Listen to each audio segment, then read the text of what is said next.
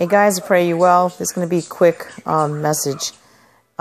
Read Jeremiah chapter 14, verse 14, and I think Ezekiel chapter, 4, I believe. But anyway, I pray you well. It talks about the spirit of divination, lying visions, false dreams that were never sent by God. Be careful who you listen to, because that's going around on YouTube a lot, okay? It's not to say that people aren't gifted with prophecy. You know, it's gift of the spirits. Some people will have the gift of prophecy. Some people will have a gift of tongues. It does say it in the Word. Read, I think it's 1 Corinthians or the Book of Acts. The Book of Acts also talks about the Lord will pour His Spirit out. Young men will have dreams. Young men will have visions. Older men will dream dreams. Sons and daughters will prophesy. That's true. But we have to try and test every spirit, okay? Be careful who you listen to, especially if they're getting a word from the Lord like every day or a vision and they claim it's from God. And if this person has made an error more than once and you've had to correct them because of a false prophecy or false doctrine, plain and simple, they haven't been sent by God. You've got to be careful. In this last day, this very late hour, the Bible warns that we have to try and test every spirit. It warns about false Christs rising up. False prophets, false teachers, false leaders. You've got to be very careful not to let anyone steal your crown or get you deceived, because if you listen to a person that's preaching false prophecy, you can literally open yourself up to that divination spirit, that familiar spirit, that false spirit. Okay? Just be careful. Don't let anybody mess with your salvation. Keep winning souls into the kingdom of heaven. Keep winning, finishing this race. Do the works for God. Teach sound doctrine. Avoid, stay and repentant all the time. Don't commit willful sin. Hebrews 10:26. I just had to say this because I'm going to try to read you one of the words that fell in my spirit. I believe that the Holy Spirit wanted me to warn you guys. So, Jeremiah chapter 14, verse 14. It's the scripture I'm going to give you. Then said the Lord unto me, the prophets prophesy lie in my name. I sent them not, neither have I commanded them, neither spake unto them. They prophesy unto you a false vision, and a divination, and a thing of naught, and the deceit of their heart. Therefore, and this is verse 15, therefore thus saith the Lord concerning the prophets that prophesy in my name, and I sent them not, and they say sword and famine shall not be in this land. I'm sorry, guys, my dog is barking. By sword and famine shall those prophets be consumed. I'm sorry. Coco, be quiet. Coco, be quiet.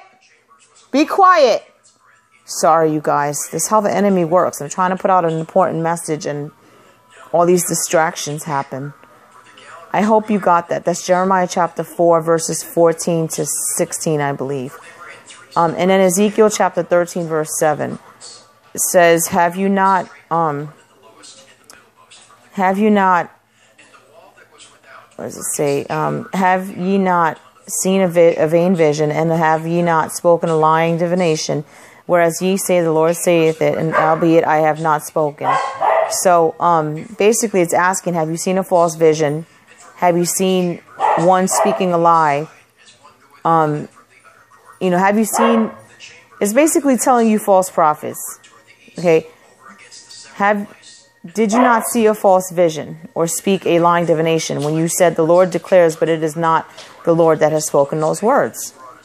So if you're saying you're getting words from the Lord, please be very careful, and you better be from the Lord, because you're gonna be held accountable for that. Same thing with visions and dreams. I don't know. I think you shouldn't say it as fact. I mean, if you believe it's from the Holy Spirit, that's your opinion. But don't say the Lord said when He said not. Just be careful. And those of you that are listening to these people, please make sure you're trying and testing the spirits like God told us to do in the Word. He said for us to make sure if they're of Him or not. And don't be afraid to speak out against them if they're not of Him. Ezekiel 33, I think it is, or 18, that we have to be a watchman on the wall. Okay?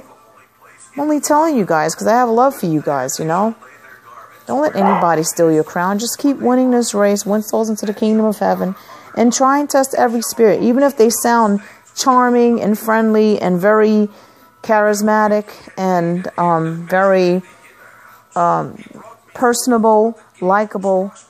You know, you got to remember something, okay? There are flowers out there, I don't know why I'm using this analogy, that are beautiful, but they're poisonous.